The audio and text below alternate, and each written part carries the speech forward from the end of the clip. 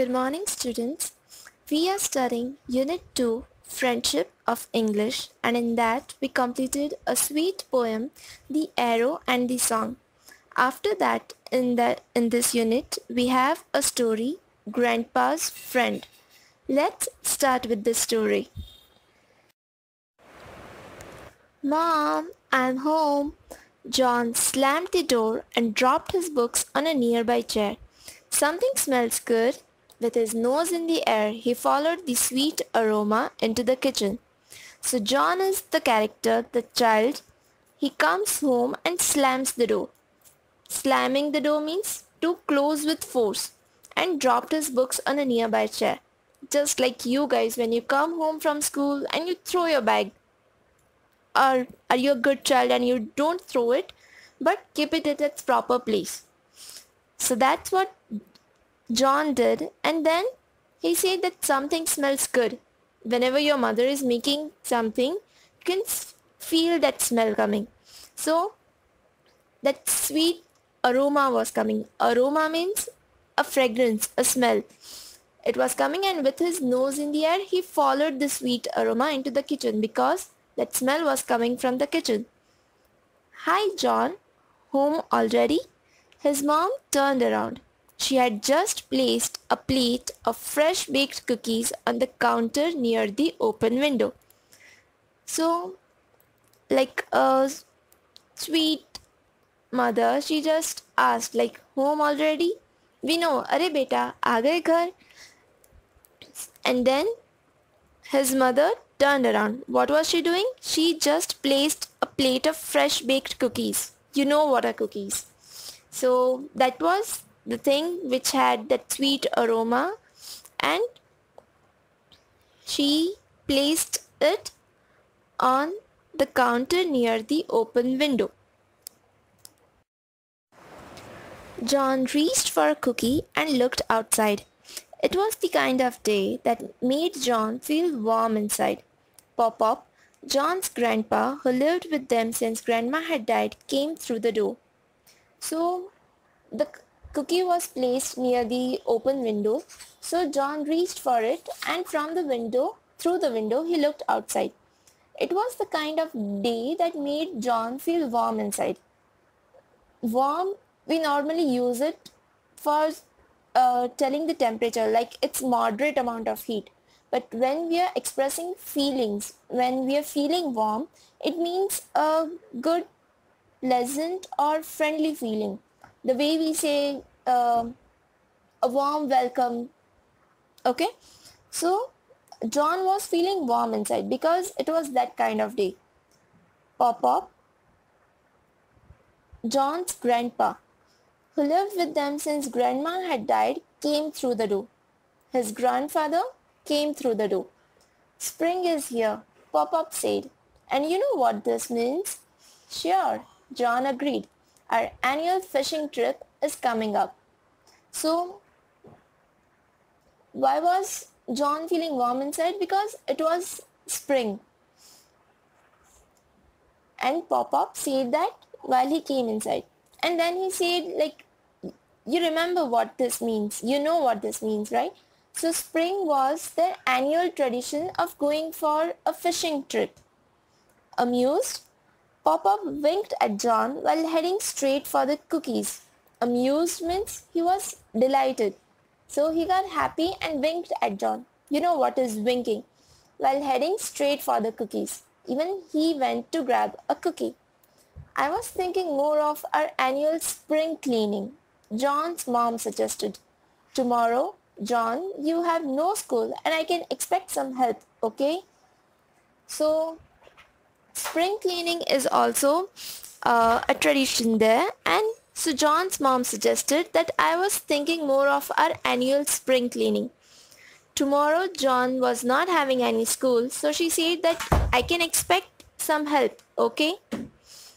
Okay. John agreed unwillingly. So instead of going for a fishing trip, John agreed to help his mom in cleaning the home.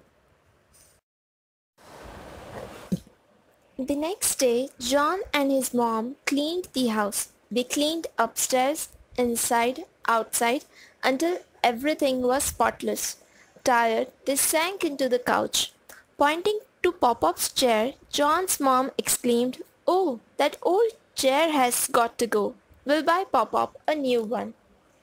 So, as agreed, they cleaned the house the next day. They cleaned upstairs, inside, outside until everything was spotless. Spotless means it was tidy, neat and clean. There was no dirt anywhere. Quite a good boy, don't you think?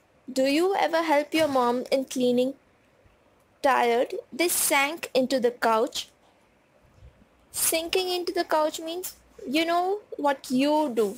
Sink literally means to drown. But when you sank into the sofa or couch, like you just try to get absorbed in there. And then as they tired, they sank into the couch and pointing to Pop-Up's chair, John's mom exclaimed, "Oh, that old chair has got to go." When everything is clean, neat and tidy and you see a piece of furniture which is quite old or rusted or torn, it seems like it does not belong here. So same way, John's mom also said that that old chair has got to go. We'll buy Pop-Up a new one. So instead of the old one, we'll replace the old one with a new one. It was true. John had to agree. The chair was unsightly. It was faded and worn and in some places even torn. So why did John agree that chair did not belong there? Because it was unsightly. Sightly means to the eyes. So it didn't feel good to the eyes. It was ugly. It was faded. Faded means you are wearing faded jeans, so you must be knowing that it is lighter in color compared to the other portion. So it was faded and worn. Worn means damaged because of too much use. So it was faded and worn and in some places even torn. "John, come and help me. We'll take the chair to the footpath. Tomorrow the garbage truck is going to come." So John's mom calls him like, "Help me to take the chair to the footpath. Next day the garbage truck will be coming, so it will take it with it." As they attempted to move the chair, Pop-Up walked his way through the door. Seeing what was happening, he quickly blocked their way. "Oh no," he objected. "You can't take my chair." Just when they were doing this, Pop-Up walked in through the door. Seeing what was happening, he quickly blocked their way.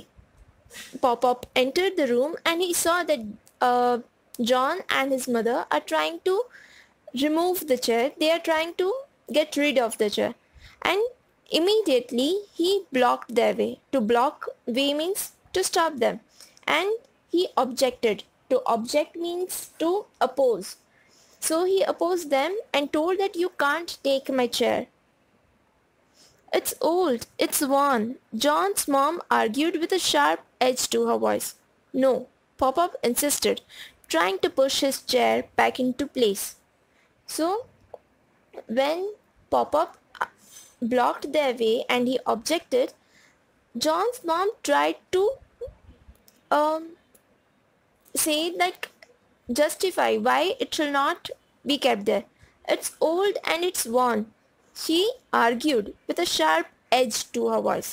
She was not screaming, but there was some, you can see like when someone is not being too polite, or just say when someone is not being polite and there is some sharp edge with some strictness. She told that it's old and it's worn, but Pop-Up insisted. Insisted means he said forcefully no, and he tried to push his chair back into its place. "But Pop will buy you a new one," John's mom tried to convince the man. To convince someone means to try to argue and make them agree to you what you are trying to say. So she said that let this old one go, we'll buy you a new one. I don't want a new one. Pop-Pop's voice trembled. Trembled means it shaked. So I give up. John's mom let go of the chair. We'll discuss it tonight when Matt gets home. Matt, John's dad, was still at work. With a sigh of relief, the old man sank into his chair and closed his eyes. So after the argument, when Pop-Pop did not agree, John's mom said that I give up, and then she told that we'll discuss it tonight when Matt gets home. Matt, who is John's dad, Pop-Pop's son, and John's mom's husband. So just like when she couldn't convince Pop-Pop, she said that we'll discuss it tonight when Matt gets home.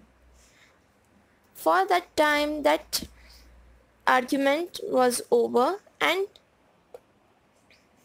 so with a sigh of relief means that long deep breath when tension gets over, like we got rid of this problem. And so the old man sank into his chair and closed his eyes. Pop-Pop, why you won't let us get rid of the chair? John asked when his mother left the room. It's so old. John, who was just seeing the argument between Pop-Pop and his mom, when his mother left the room, he just asked politely, quietly to his grandfather, why you won't let us get rid of the chair? Why do you want to keep it? Why don't you allow us to just discard it? It's so old. That's the story till now. In this story, we studied certain new names. So in today's homework, you have to write these meanings. First meaning, slammed. It means closed with force. Second, aroma. It means sweet fragrance. Third, amused. It means delighted. Fourth, spotless, which means without any dirt. Fifth, unsightly. It means ugly. Sixth, objected. It means opposed or disagreed. Seventh, insisted. It means said forcefully. Eighth, convince. It means satisfy by argument. Ninth, sigh of relief. It means a long deep breath when tension is over. That's all for today. In your homework, go through the story till now once again and write these meanings in your rough book. Just once. We'll continue with the story and certain questions in the next class.